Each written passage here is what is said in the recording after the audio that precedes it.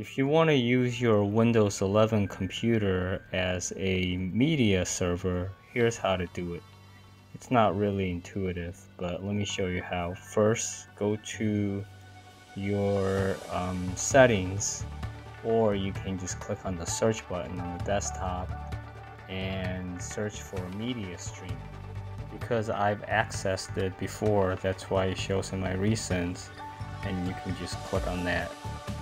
Then click on turn on media streaming, and then it's going to show all the devices that are connected that you can either allow access, or you can remove access. There's no way to turn off media streaming. There's no button for that, so you just have to go back and remove all if you want to turn it off. Next comes the most intuitive step. I'm being sarcastic, of course.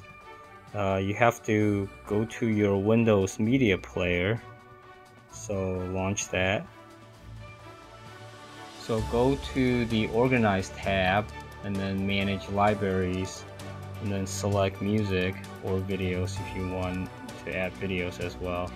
And then add any of the music folders that you want to share.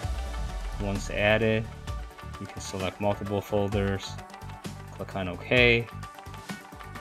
Now these folders will appear from whatever device you're using to access your media folders on your Windows 11 machine.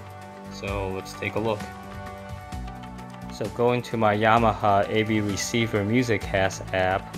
If I go into Server, and then the Guns N' Roses is what I named the media server running on my Windows 11 machine. And there you have it, those two folders that I just added.